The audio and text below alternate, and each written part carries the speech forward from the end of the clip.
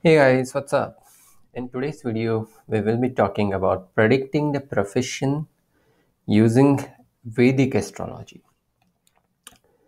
This is a slight deviation from our series on retrograde planets. No, we have not stopped that series, but this is just what I was learning since last few days, and I thought of sharing with you guys. So, what are some of the myths? So, this is again going to be a series about Vedic astrology and how to predict the profession.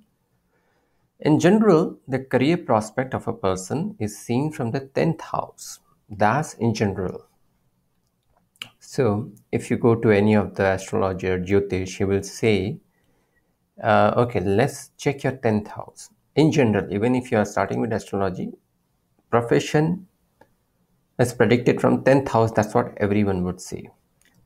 Now, let's see if this still holds true in today's world. Nowadays, this method is not working. No astrologers could predict the profession of a person by looking at the 10th house of his or her birth chart.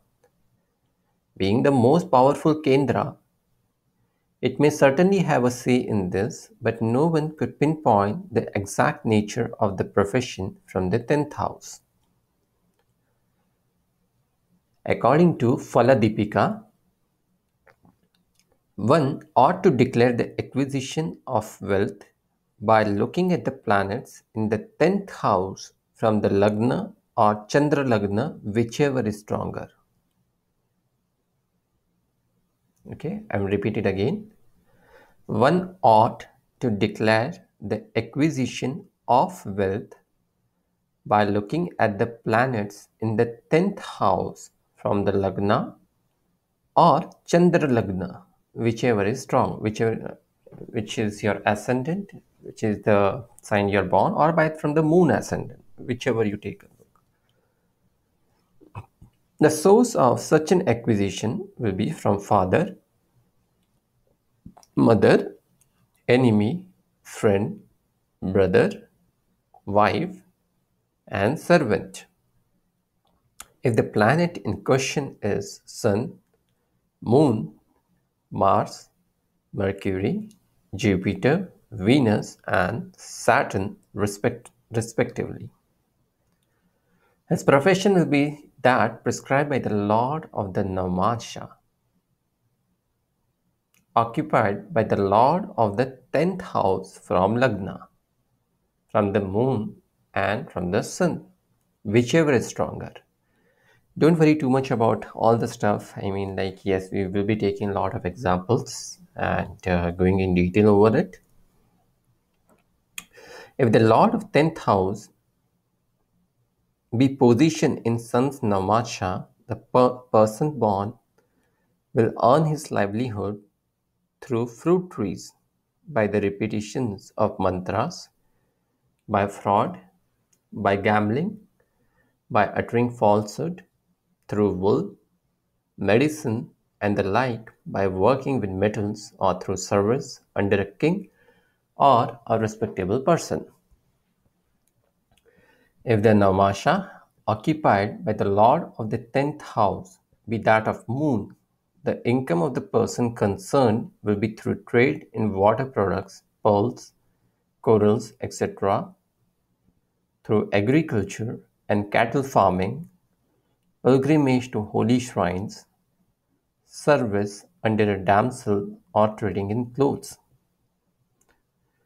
If the Namasha in question be that of Mars, the source of income may be through metals, fighting in battles, cooking, lands, gold, inflicting trouble to others, weapons, act of adventure, association with wicked men, spying, or through theft.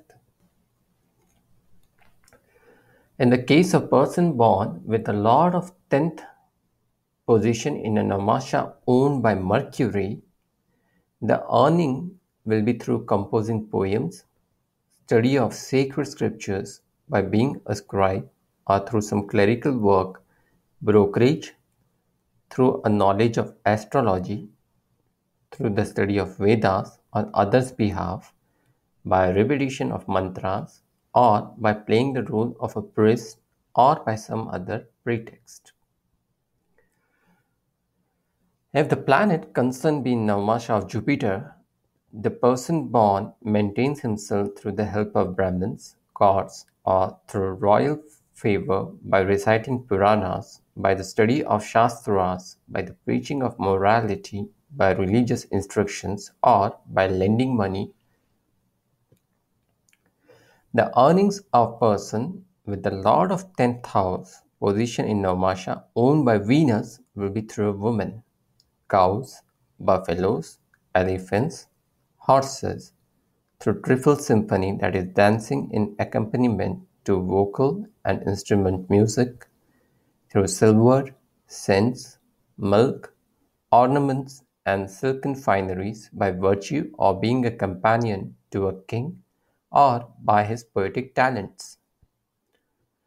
The person in whose nativity the lord of the 10th house deposited in Saturn's Namasha lives by dealing in roots and fruits,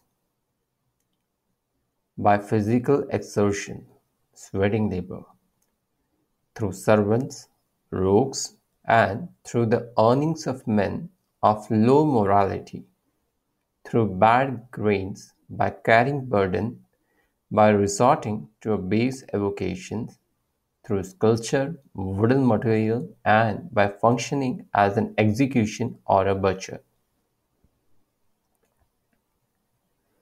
According to Brihad Jataka, from the Sun, Moon, Mars, Mercury, Jupiter, Venus, and Saturn, the acquisition of wealth must be predicted through father, mother, enemy, friend, brother, woman, and servant respectively, when he occupies the 10th house from Lagna or Moon. When the lord of the Namasha occupied by the lord of the 10th from Lagna or Moon is Sun, the person gets wealth through scents, gold, wool, medicine, etc. If moon wealth flows through agriculture, watery products, and dependence upon women, etc. If Mars, he gets money through minerals, fire, weapons, adventures, and physical strength. If Mercury, money is obtained through writing, math, poetry, and fine arts. If Jupiter, he gets money from Brahmins, priests, gods, in mines or manufacture, and from charities. If Venus, he makes money by gems, silver, cows, buffaloes. And if Saturn, he gets money from labor by execution, carrying, and by low artisanship. The source of income may be such that of the planet controlling the lord of Navmasha occupied by the 10th during transit.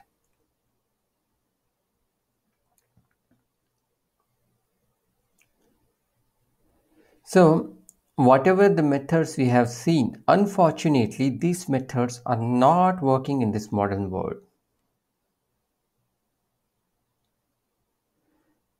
The method used by them may be the apt one during their lifetime because there were not many opportunities like today.